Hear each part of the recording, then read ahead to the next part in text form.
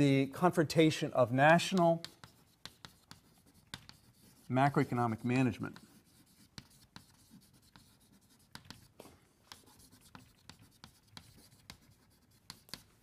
versus a fixed exchange rate system.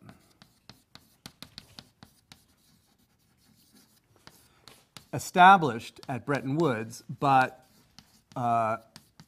early bits of it were starting already in the late 30s. So this is 1934 to 1971, I think, or how does he date that? 1971. So here again, there's this issue that there's this contradiction between every nation, every finance minister, every central bank of every nation wants to say, well, I want to adopt policies that are going to be good for my country.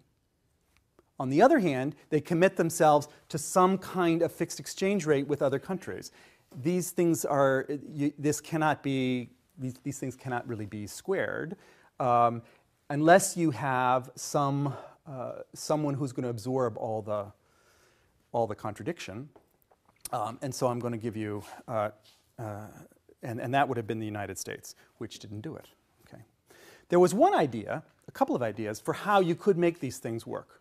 Keynes had this idea, the Keynes Bancor Plan. Have you heard of that? Okay. Keynes was, of course, the predominant economist in Britain.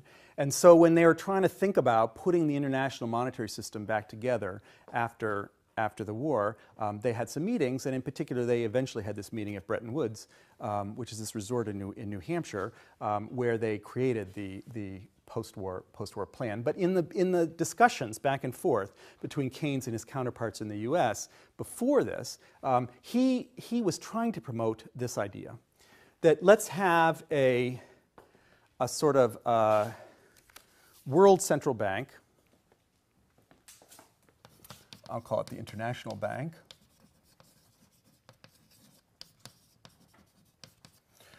And an international, a true global currency, which we'll call Bancor. Okay. And the way we're going to work this is that deficit countries and surplus countries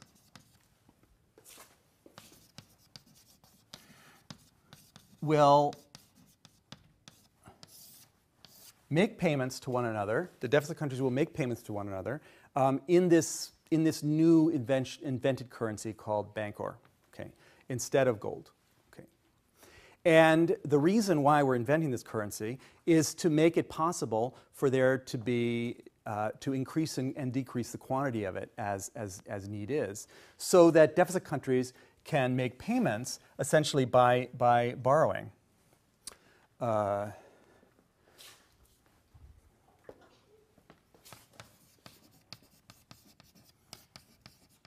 They can borrow, and that what they borrow is created out of thin air by the bank and transferred to the surplus country here. We've seen stuff like this, right, at the level of a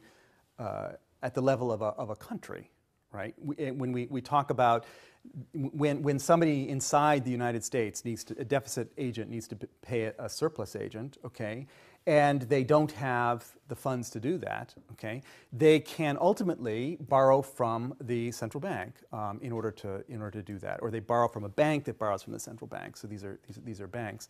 So this is like expansion of the Fed's balance sheet instead of the Fed funds market or something like this. Okay, so it's a lender of last resort operation, but at the international level and in this Bancor currency.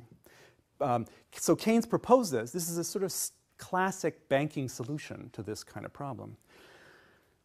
But the United States looked at this and they said, okay, let's just ask ourselves which of these people is going to be us. Okay, which of these agents is going to be us, and which is going to be you. Okay.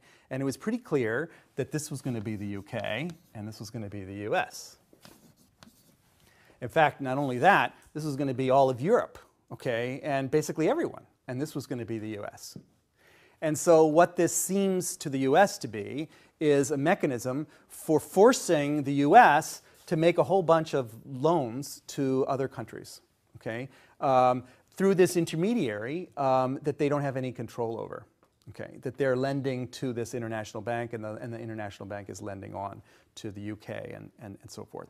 Now that, of course, that was definitely true after the war. That was exactly how the balance of payments was going to work because of the consequence of war. But it might not have gone on forever that way, but it was going to go on for a while that way. To make matters worse, Keynes insisted that to get around this deflationary impulse of the gold standard that he had seen before, he wanted to eliminate the so-called asymmetry of adjustment, which is that it's the deficit country that has to adjust, right? This is the survival constraint. It's the deficit country that has to adjust because you have to acquire, you know, the international reserve somewhere. And so Keynes had actually proposed that we charge an interest rate on this loan, and we also charge an interest rate on this deposit, okay? So that instead of you paying, you know, 3% on this, and that yielding 3% here, passing through, you actually you charge 3% on the deposit in order to encourage the United States to spend this money here, to buy goods in Europe, okay?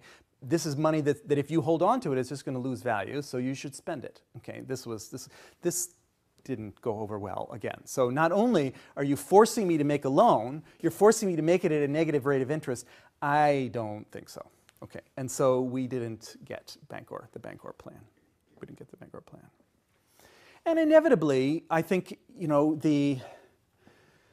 it was an attempt to eliminate the survival constraint, eliminate the discipline that the deficit countries were going to be facing. The deficit countries were going to be facing big discipline because they were going to be deficit countries, and they were going to need to get goods from the U.S. in order to rebuild their economies after the war. And that's an awkward position to be in if you're a sovereign country and you want to control your own future. So what we got instead of the Bancor Plan was the IMF. That was the U.S. plan.